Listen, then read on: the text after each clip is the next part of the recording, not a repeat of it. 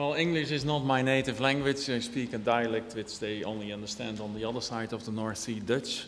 But I'll do my best. Sometimes I'll stumble on my words. I have too many slides, so I will have to rush through them, pick out what you like and forget what's going too fast or what it doesn't like.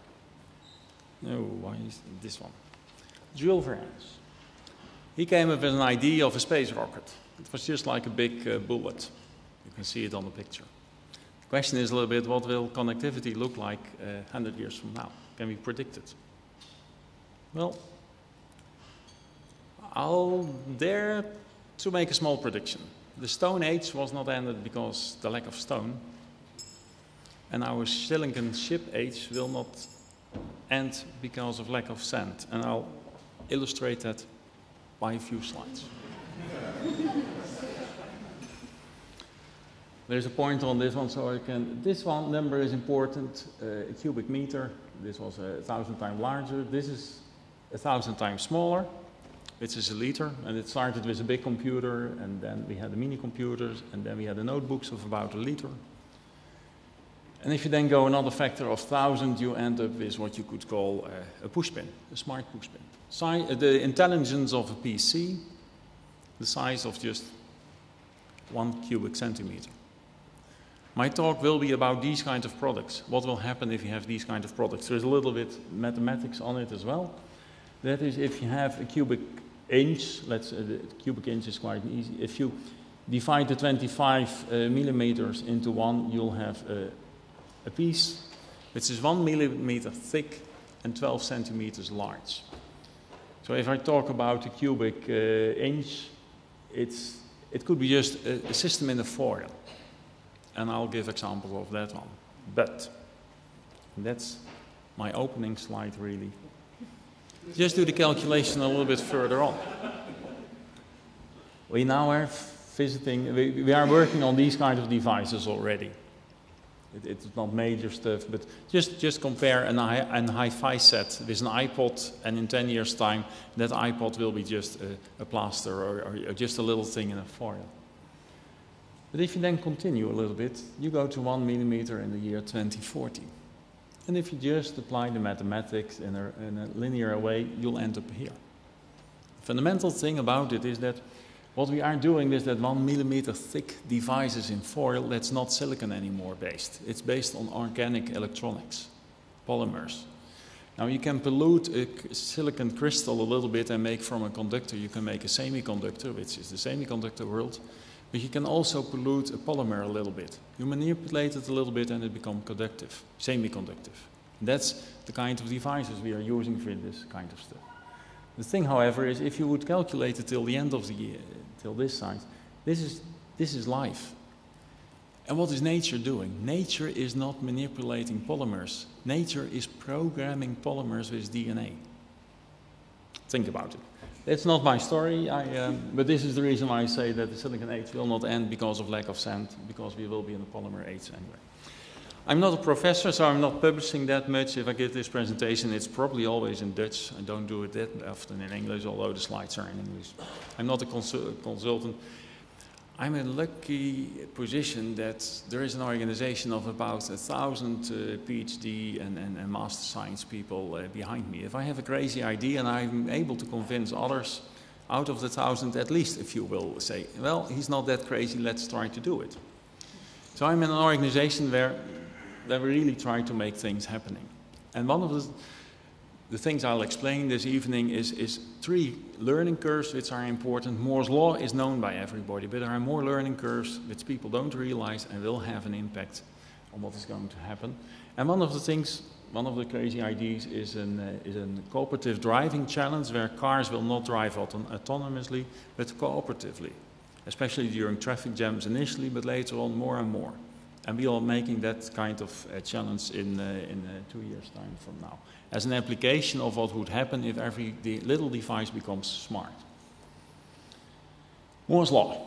It's really about shrinking the size of silicon or the line width. Now, most of the people think it's determined in the Bay Area. It isn't anymore. The company who's now delivering the equipment of making these things then is ASML, and that's in the south of the Netherlands, at Eindhoven or Veldhoven, I really have to say. What are they doing? Well, you make those ships with lenses and you project, on a very small thing, you project the reticle, as they call it, the example. To continue further on in Moore's law, at this very moment, we got stuck. You can't do it with light anymore. So we're doing it now with extra EUV, you call it. But it can't pass through air anymore. So it has to be a vacuum environment, it has to be a complete different machine. It has to be mirror, it's ultra vacuum, and we are building these kinds of machines now, and in a couple of years we'll have this figure. Why is that important?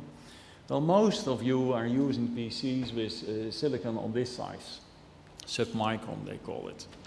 What we are now doing, we are racing to what you could call nanoelectronics, which means that the line sizes at this very moment already are going down.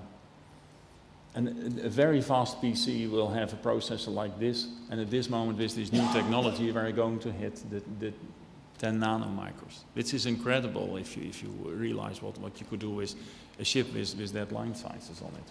I mean, for example, all your hard disk out your PCs will be just removed and replaced by just one chip with the memory on it.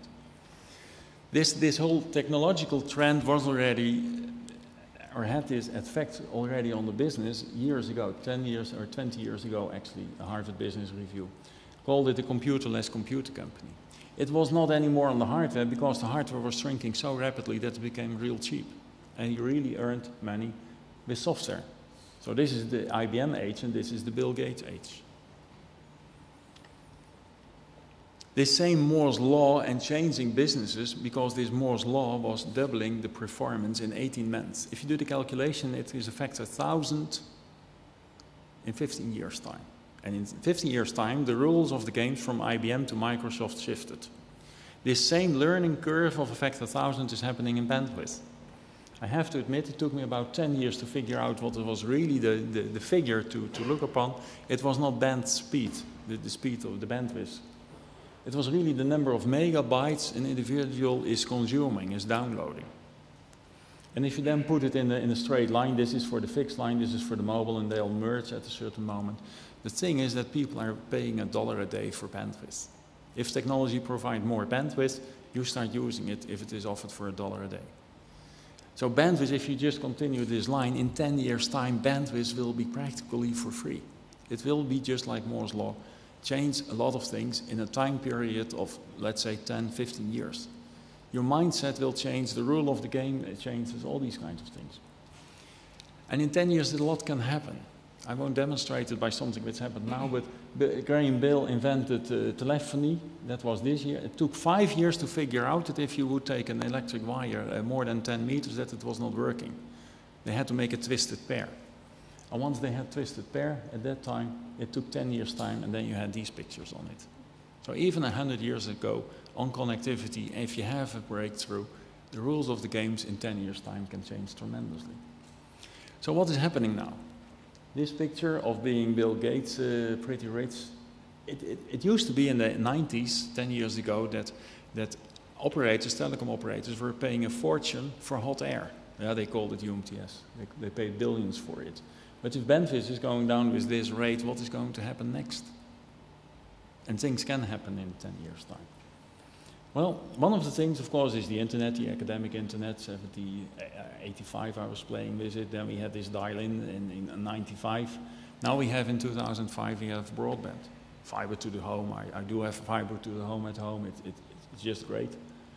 But what will happen next?